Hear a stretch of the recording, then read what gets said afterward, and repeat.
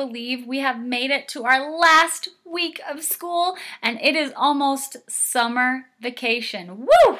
I don't know about you, but I am so ready for some summer fun and some summer reading. I love reading books in the summer. It's a great time to get a lot of reading done. This week I'm going to be reading you books that make us think about summertime. This book is called A Couple of Boys Have the Best Week Ever. And it's about a couple of friends who get to go on a kind of a fun summer camp. It's written by Marla Frazee, and she's the illustrator too. Marla Frazee did it all. Let's see what happens when a couple of boys have the best week ever. One hot summer day, James went on a long drive to Bill and Pam's house so that he could go to a week of nature camp with his friend Eamon. Bill and Pam are Eamon's grandparents, and they live at the beach. Eamon was already there. Nature camp was Bill's idea. Bill loved nature, especially cold, wild, and remote places with hardly any people. He had been to many of these sorts of places before, but the place that he most wanted to visit was Antarctica because of the penguins. Pam said that she preferred people over penguins. Eamon thought that this chat was fascinating, but he hoped that James would arrive soon. Ding dong! And finally, James did. With just a couple of his belongings. Whoa! He had never been away from home for an entire week, so he was very sad when his mother drove away. Bye! Pretty sad. The first thing Bill wanted to do before nature camp started was to take James and Eamon to the penguin exhibit at the Natural History Museum. Pam offered to pack a picnic of peanut butter and honey sandwiches. James and Eamon discussed their options. Do you want to go? No.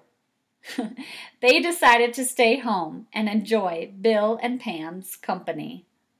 There they are running away. I don't know about these guys. In the morning, though, Bill took the boys to nature camp. The road was long and curvy. James and Eamon learned a lot of new vocabulary words while Bill drove. Whoa! On the way back that afternoon, James and Eamon described their first nature camp day to Bill. I thought you were supposed to walk on a hike. Yeah, not stand and look at some flower for a whole hour. I don't know if they liked it. When they got home, Bill unrolled a large map of Antarctica on the living room floor. And Pam gave James and Eamon coffee ice cream icebergs with hard chocolate sauce on top. Whoa! Nature camp made the boys very hungry. And it made them look at everything more carefully.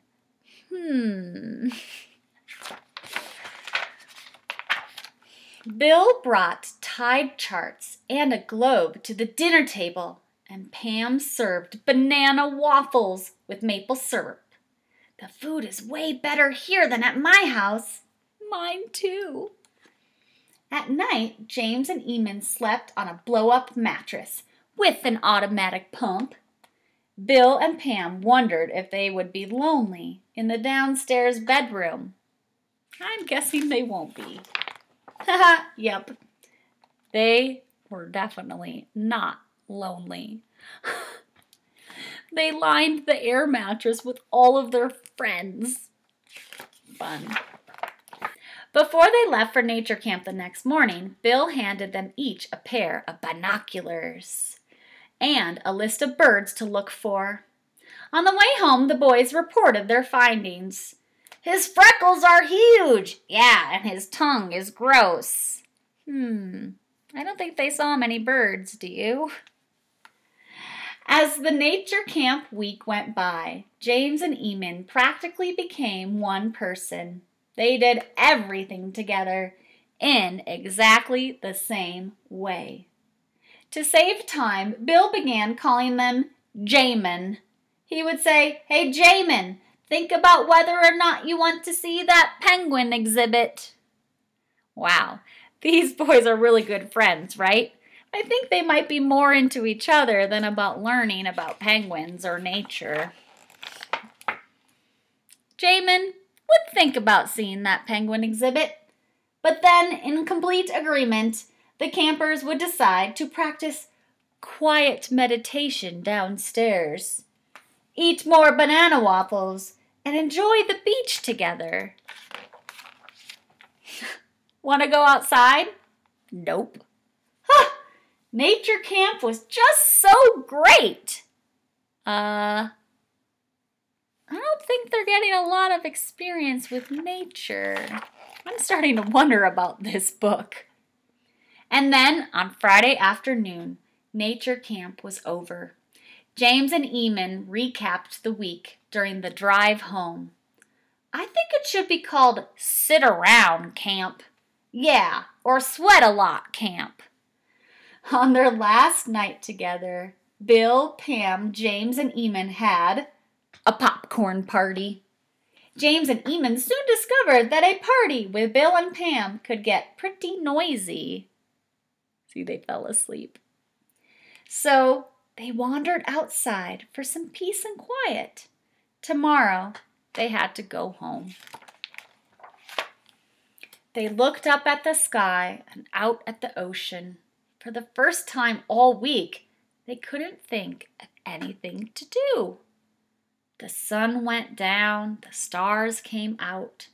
Then at last, James and Eamon finally got real busy with something. And it turned out to be the very best part of the best week ever. So they're doing something. They've got rocks. They're working under the starlight. What are they doing? They are outside, right? Oh. In the morning, James and Eamon could not wait to show Bill and Pam what they had made. It's Antarctica! The white rocks are icebergs, and the brown rocks are whales. Oh, whales.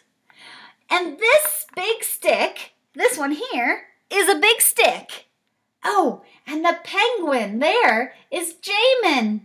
And he hopes that he can be a nature camper again soon. Bill gave the boys a big hug. He said that this was how penguins huddled together to keep warm. Pam said that she preferred people hugs over penguin huddles. James and Eamon hugged Bill and Pam back. And when their moms finally arrived to take them home, James and Eamon gave each other the secret Jamin handshake. Oh yeah, they made a handshake. And then they walked like a couple of penguins all the way out the front door. The end. So I don't know if the little boys learned much about nature at their nature camp, but they certainly had a good week, right? A good week together as friends, playing video games, sleeping in the basement on an air mattress. But I thought it was pretty cool that in the end, they spent a little time outside in nature and they used their imaginations and they created a little Antarctica scene, kind of to say thank you to Bill for having them, and maybe to let Bill know that even though Bill really wanted to teach them about penguins and it seemed like they weren't listening, they were paying attention a little bit. Fun story. Thanks for listening. Have a great day and maybe spend some time out in nature. Bye.